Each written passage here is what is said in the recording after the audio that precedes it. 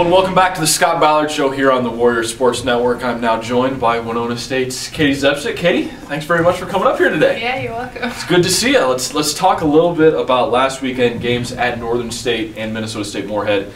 A couple games where offensively you kind of got a little bit more involved in the Warrior offense, scored 9 points in one of them, 7 in the other.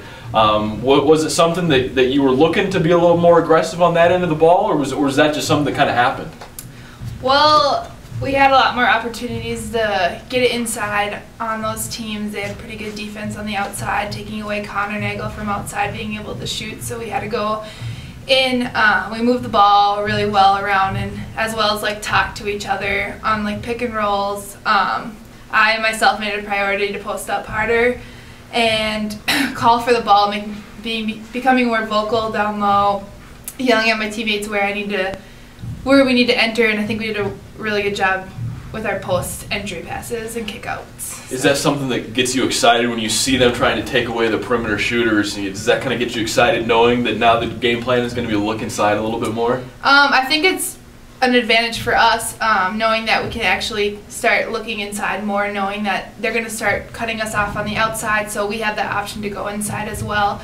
And then as soon as they start trapping us down low or cutting us off down low, then we always can come back outside. So we have that one-on-one perspective from each of the outside and the inside. So I think we have a lot of confidence in between us now. I think it's picked up a lot too. Defensively, it seems, sitting there courtside watching the games, it seems like that's an area where you've really worked and really improved as the season has gone on. What are you trying to do? You're kind of anchoring that Warrior defense down low. What are you trying to do on the defensive end to make sure that this Warrior defense is so successful, which has been, I think, you're second in the conference in scoring defense?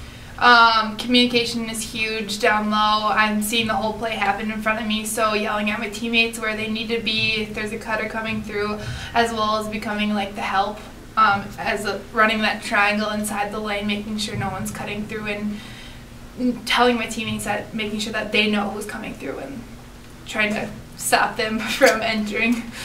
We now look forward. Your last road trip of the regular season is this weekend, going to Augustana and Wayne State. It seems like every single week you're playing teams that are ranked or almost ranked, but there's 2 more of them this week.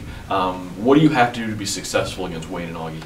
I think we really need to focus on their key players. We need to worry about packing it in the lane, making sure we're taking away those shots that they get often, really making sure to enter in the high post area, and just focusing on taking away their high scorers or their people who they key on.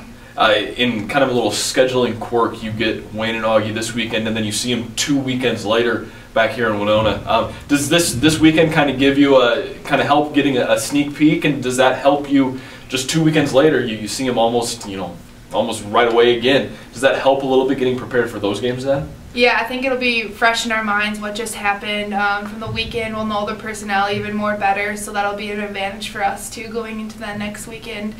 But we just need to be ready both weekends we go against them. Well, it'll be 2 good games for the Warriors as they play their final road games of the regular season at Augustana and at Wayne State. That's all we have with Caitie. We'll be back with more from Coach Ballard later in the week.